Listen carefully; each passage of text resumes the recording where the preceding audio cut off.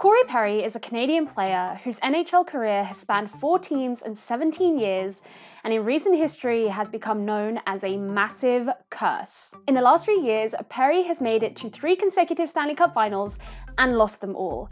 And yet he's been named to 4 All-Star games, made the first All-Star team twice, and is the winner of a Hart Trophy. So what is the story of this guy, and how did he get to be the most cursed player in the NHL? Corey Perry was drafted by OHL team the London Knights in 2001, where his rookie season saw him score 59 points in 60 games. In his second season, he increased this up to 78 points and secured his selection as the Anaheim Ducks' second pick, 28th overall, a first-round pick that they had taken from Dallas. Quite famously, this is the same year that the Ducks drafted Ryan Getzlaf, with whom Perry shared the first round and would go on to share a line for many, many years to come. Perry continued to play in the OHL for the London Knights for another 2 seasons. In the 2003 to 2004 season, he put up 113 points, continuing his newfound tradition of increasing his points total year on year. This was a tradition that just promised to persist, as in the 2004 to 2005 season, he put that up to 130 points in just 60 games,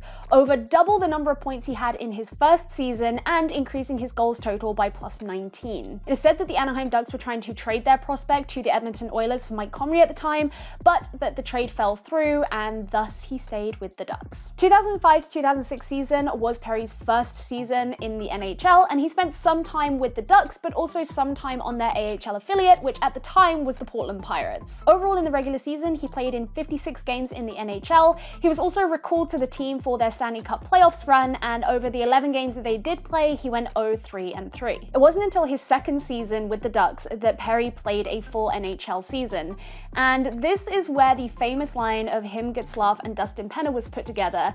It was truly the beginning of a kind of stardom that then persisted throughout the Ducks for many years to come. He went 17, 27, 44 that season, and Getzlaf, Penner, and Perry respectively came 6th, 7th, and 8th for points accrued on the team, showing that they were all pretty much providing a kind of equal amount of value to the team that season. Once again, the Anaheim Ducks qualified for the Stanley Cup playoffs. Except this time, it wasn't just a qualification.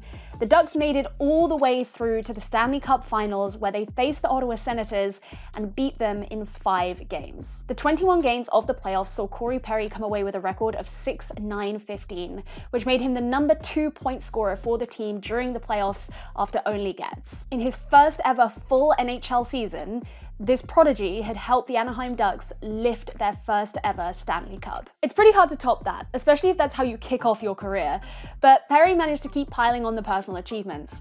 Up to the 2011-2012 season, he kept increasing his regular season points total with each subsequent year, with 25, 44, 54, 72, 76, and 98 points. He also helped Anaheim reach the playoffs in every season in that time, bar the 2009 to 2010 season. Naturally, big results meant big bucks, and in 2008, Perry signed a 5-year, $26.625 million contract extension, which matched that of Ryan Getzlaf's from the previous year. His placement on the Ducks scoreboard was consistently at the top, and not once between 2008 and 2013 did he fall below second for either points or goals.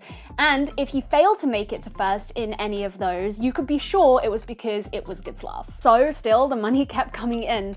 In 2013, he signed an 8-year, $69 million contract extension. Nice.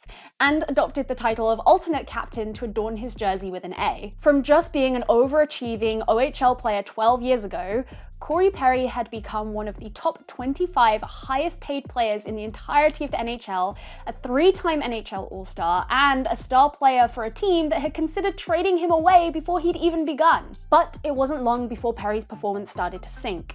In the 2015-16 season, he scored 34 goals. In 2016-17, that dropped to just 19, and the following season after that, it was 17. Anaheim still managed to make it to the playoffs in all 3 of these seasons, but in 2018, Perry failed to even put a single point on the board in their 4 playoff games. It seemed that that fire that had always been lit in him was starting to dither. In September 2018, Perry received surgery for a torn meniscus and MCL injury, and this was really the solidification into his downfall.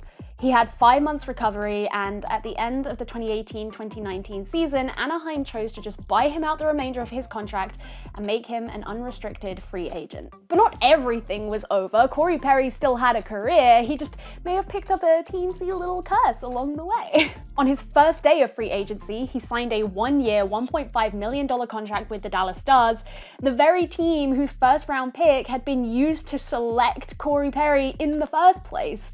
It was almost like the Stars had kind of let Anaheim do all the hard work and the development just so that they could steal him away right at the end to use him for their own purposes. Now, obviously, this was a little bit messy because the looming pandemic started to interrupt things. Perry went 5-16-21 before the season ended prematurely, but he did help them qualify for playoffs, something which the Dallas Stars had failed to do for the past 2 seasons. And not just that, the Dallas Stars made it all the way to the Stanley Cup Finals. Corey Perry has been cited as providing major key assists in their run, and crucially got the game-winning goal in Game 5 of the final against Tampa Bay Lightning to keep them in the competition. However, they ultimately lost in Game 6, with Perry finishing the 27 games of their playoffs at 5-4-9. A redemption arc so nearly secured, but failing at the final hurdle. After this, Dallas chose not to re-sign Perry. It was a controversial decision, but it was one that led to the next chapter in his career: joining the Habs. The Montreal Canadiens signed Corey Perry in December of 2020 for a grand total of $750,000 for 1 year. Perry served on their taxi squad, but he did manage to get a bit of regular season play a little bit later on. It was kind of a weird season anyway, because the Canadiens were now playing in the newly founded Scotia North Division, which was basically just so that the Canadian teams didn't have to leave Canada during the COVID-19 pandemic. In 49 games, Perry went 9-12-21, representing an improvement on the 21 points he'd scored in 57 games of the previous season. And once again, he found himself competing in the Stanley Cup playoffs. The Canadiens were the decided underdogs of the playoffs. No one really expected them to make a particularly deep run, but when you've got Corey Perry on your team, who knows, right? The Habs ended up defeating the Leafs in 7 games, a result which upset a lot of people, but it ended up being the springboard for them to bolster their way into, you guessed it, the Stanley Cup Finals. This was actually a massive deal, as Montreal still hold the record for the highest number of Stanley Cup wins of any NHL team of all time, but the last time they made it to the finals was 1993, so for them to make this ostensibly miracle run and get there in 2021, that was huge. Once again, Corey Perry found himself facing the Tampa Bay Lightning on the ice, except this time there was no amazing 5th game. Well, not for the Habs, because it was in Game 5 that they ended up finding their loss in the Stanley Cup Finals. The Tampa Bay Lightning were the back-to-back champions, and Corey Perry was starting to look like a little bit of a curse. You want to make it to the Stanley Cup Finals? We got your guy. You want to lose the Stanley Cup Finals? We got your guy. Perry actually reportedly wanted to be re-signed by the Montreal Canadiens, but they chose not to. And similarly to how it was controversial when Dallas made the same decision, it was basically the same thing here. So if you can't beat him, join him. Corey Perry went along and joined the Tampa Bay Lightning. This was literally the team that had stood in his way for 2 seasons in a row now. This man wanted his redemption arc, his former glory. It had been so long since he had won a Stanley Cup Finals that he probably forgot what that metal felt like to kiss anymore. He'd come out of his downfall with the Ducks to help 2 more teams reach that final stretch and had failed to walk away with a championship both times. So you know what? Screw it. Join the enemy. Tampa Bay signed Perry to a 2-year, $2 million contract. And not only that, he also got to wear his A once again too. In 82 regular season games, he went 19-21-40.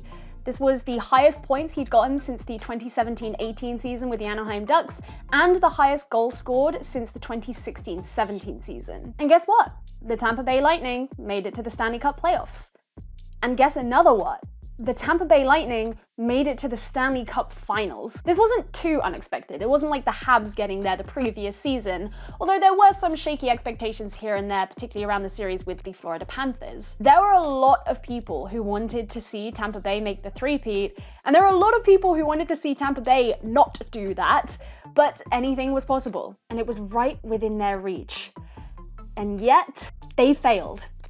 the Tampa Bay Lightning lost the Stanley Cup Finals. This team, which had taken down Corey Perry's 2 consecutive teams the previous seasons, had absorbed him into their roster and paid the price for it. Perry himself went 6-5-11 across the 23 playoff games in which they played, marking the highest playoff points scored by him since the 2016-17 season with Anaheim.